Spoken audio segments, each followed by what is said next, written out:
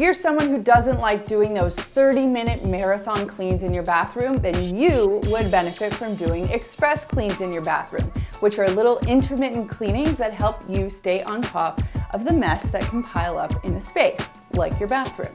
The thing is, you actually have to stick to it, so you've got to carve out 5 or 10 or 15 minutes. Now you might be thinking 5 minutes to clean a bathroom? Impossible!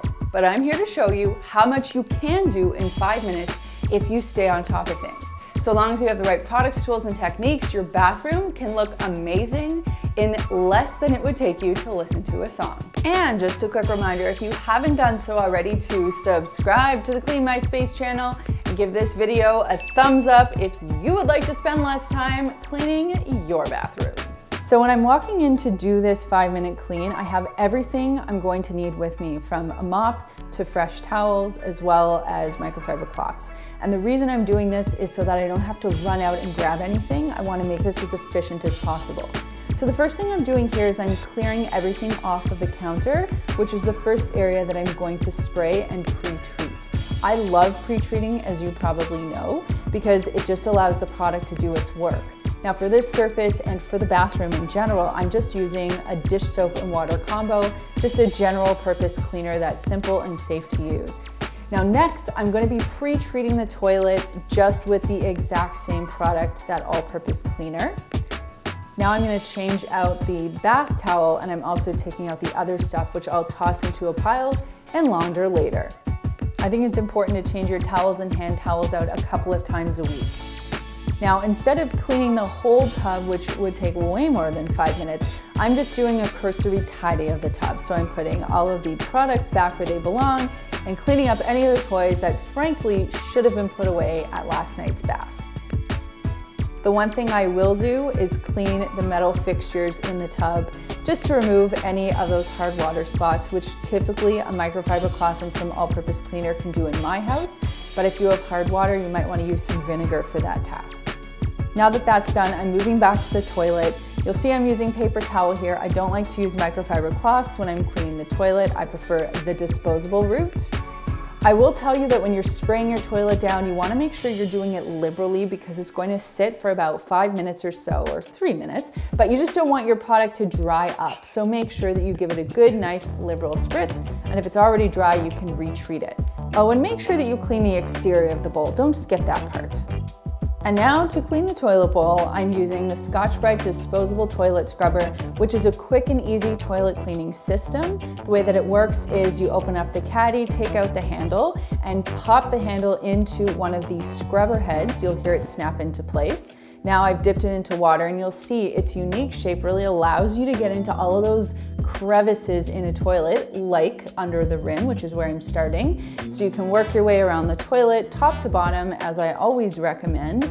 And when you're done, you can simply slide the button forward to eject the used head into your garbage can. Make sure that you don't flush it. And then you can just replace the handle in the caddy for next time.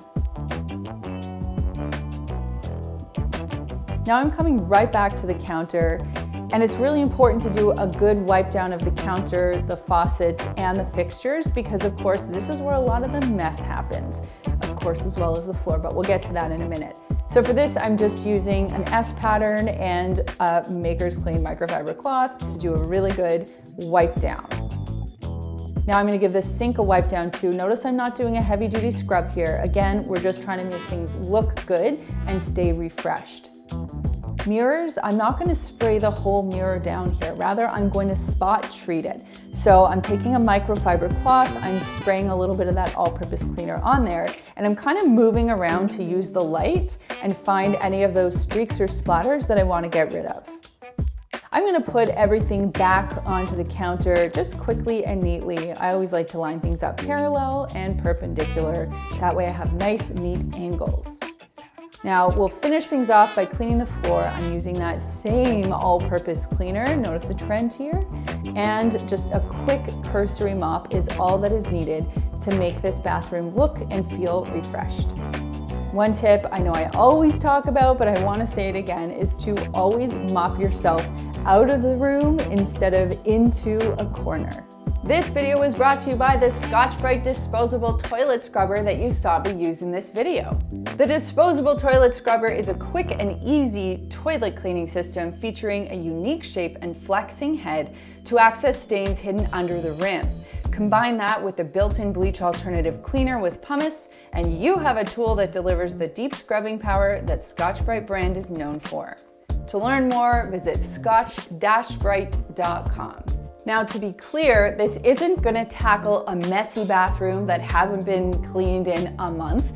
This is something that you would wanna do a couple of times a week so that you can stay on top of the mess before it ever goes over the edge. And that brings me to this week's comment question, which is, what do you find more daunting, frustrating, gross to clean in a bathroom? A toilet or a tub? For me, a toilet, I gotta tell you, when I first started cleaning, I found it yuck, but now it's just quick, it's easy, it's methodical, I can get it done. For me, a tub is multiple steps, and I actually find that to be a more frustrating task. Not so much frustrating, but it just takes more time, and I kind of dread it more than cleaning a toilet. But let me know your thoughts in the comments down below. If you want to see what we're up to during the rest of the week, you can follow along on Instagram. I'm at Melissa Maker. Chad is at the Chad Reynolds, and we are all at Clean My Space. If you also find cleaning a bathtub daunting, you can watch this video. It is Clean a Tub Like a Pro. It is all my pro tips packed into one video. If you haven't done so already, make sure that you subscribe to the Clean My Space channel to begin your journey to a cleaner life. Thanks so much for watching, and we'll see you next time.